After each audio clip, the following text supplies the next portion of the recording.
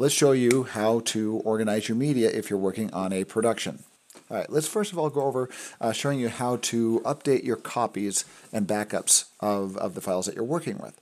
So I've got, and I tell people oftentimes, and I've said this once before in my tutorials in this playlist, that if you don't have 3 copies of something, it doesn't exist. The general rule for backing your files up is you have your files backed up on 3 different hard drives, and oftentimes in 3 different geographic locations. Somebody may decide to keep it on a server, which is in a completely different location than the production building that you're working in, and then you have it on a local hard drive in that production building, and then sometimes people will put it on another hard drive and take it home, so they have it in 3 different geographical locations in case like the building burns down or somebody breaks in and steals stuff. You still have backups and copies of everything, at least 2 other copies of everything in 2 different locations. Now, when it comes to backing up your media, there's a few ways to consider here. If you're working on a larger production, you probably need to get what would be called an array of drives here.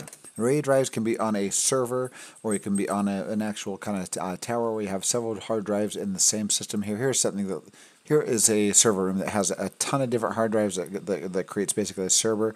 Oftentimes these have what's called a gigabit connection, where the media can be delivered to a separate location fairly quickly, just as if the hard drive was local or plugged into the computer itself. You'll see these in larger studios.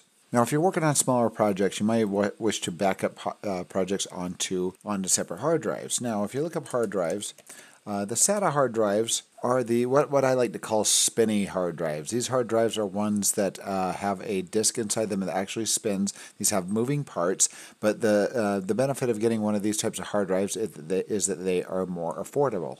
Oftentimes, like right here, you see on Amazon, you can get a 6 terabyte spinny drive, as I like to say because they spin, with moving parts at $90, which is a ton of hard drive space for a relatively low price. Because if you do a solid state hard drive, if you look up solid state hard drives, oftentimes a terabyte's going to run you about $100. So this is more expensive for 1 terabyte and the other hard drive, you got 6 terabytes for $10 less than that, which is a very good price. So if you're just using it for backups, these ones are a lot faster, but you might want to consider using the SATA hard drives just because they're way more affordable and you can pack a lot more onto them. If you are using either solid state or the SATA hard drives to back up your footage, I'd recommend getting a hard drive reader. A lot of people call these toasters. They look like a toaster where you grab these hard drives.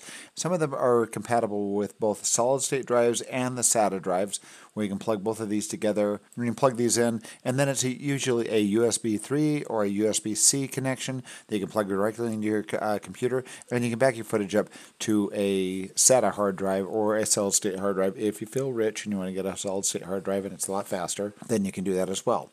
But this is what they call a docking station here. I like to call it a toaster, but basically you can plug your hard drives into there, plug the cable into your computer, and then you can transfer your backups to these hard drives, and then you can take these hard drives out and just put them on a shelf, put them in a safe location where you can have the backup for your media. All right, so for this project here called Check Now, I'm going to go into that here, and I've got the files that have been copied over. This production is finished. So we have 10 days of production here. It's 10 days of footage that were shot on different days here. But first of all, I'm going to show you how to make sure that things are backed up and that they're copied over. Right now, we are missing days 3 through 10 on this right here. I'm not going to take the time to copy all those over, but I'm just going to show you the basics of how this works here. Now, I'm going to show you a few different pieces of software that can be used for this. The kind of the lowest level that's actually free, this one that you can find in the Mac store, and I'm sure there's one for Windows. You'd have to search. I mostly do this stuff on a Macintosh. I oftentimes edit on a PC, but with all the organization, I'm usually working on a Macintosh. So a free software that I use is called Compare and Sync Folders. This is in the Mac App Store, and it's free. It does have paid versions, which does a lot more. But for basics here, making sure that a specific folder has the exact same file, you can use this copy and sync function right here. This A and B version right here. You're going to look at this little item right here that's got this A and B. It says drag then drop the folder to path for 2 different folders here. What this does is going to do a comparison, run a comparison between 2 different folders and make sure that they have the exact same items in it. And if not, here are the parameters here that you can set. This is the default right here, is making sure that it's reading A, and if it has extra files that have been put in there, it's going to make sure that those extra files are added to the B location here. So somebody has taken the folder and added more information to it. Let's go under this day 1 folder right here. And we've got an audio and a film folder in here, and I'm going to grab a file here I'm just going to grab this random file that I have on my desktop. I'm going to grab this and drag and drop it into this day one folder. Let me show you. I've already copied this day one folder over. Here's my day one folder right here. And we have the audio and film folder, same thing. But now let's say somebody adds this to the original production folder right there. It's just a video file. Okay, that's been added. And now, so these folders are different. This one does not contain that extra media that was shot and stuck in that folder. So the person that's organizing the media is going to open up the software, and I'm going to bring open my Finder folders here. I'm going to say, this is my A folder right here, and it is actually going to be day one. This is my A1 day one folder right there. I'm going to drag and drop that over to A. I'm going to go to day one over here. We can cancel this as like to create a documentation based on what you're doing. And then I'm going to go to day one here, and I'm going to drag that to the B location right here.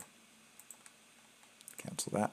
So it's going to read the day one folder, and it's going to add, and this is going to add, so it will not take any footage away from the B folder. And so if you did stick stuff in the B folder that is not synced, it's not going to delete that. And now I'm just going to simply hit sync up here at the top. There it goes. All right, and it shows all the footage here. And it shows what was equal here, and then it's got a little red thing down here to show everything is green. Everything was equal down here except for this, and now it has transferred this drone leaves over from A to B. So if we go there, this has now been synced. If we go to day one folder, there it is right there, and these two folders have been synced. So what I could do here is compare these two folders here that have not had days 3 through 10 and all these other folders copied over, and compare it to this folder right here, and it will add all those. That way, say these folders were all transferred over, and then we added day 10, it would read these folders, and then it would transfer day 10 over to this folder, and then everything would be synced and copied. There is some software that you can pay for that's a little bit more advanced and does a little bit more. One of those that I've used quite a bit for the smaller projects is ChronoSync. This works really well. This reads 2 different folder locations. It tells you the differences and asks you what you want to do. This is really good for syncing and backing up folders, and this is a paid one. You pay for about $50 for that version of it there.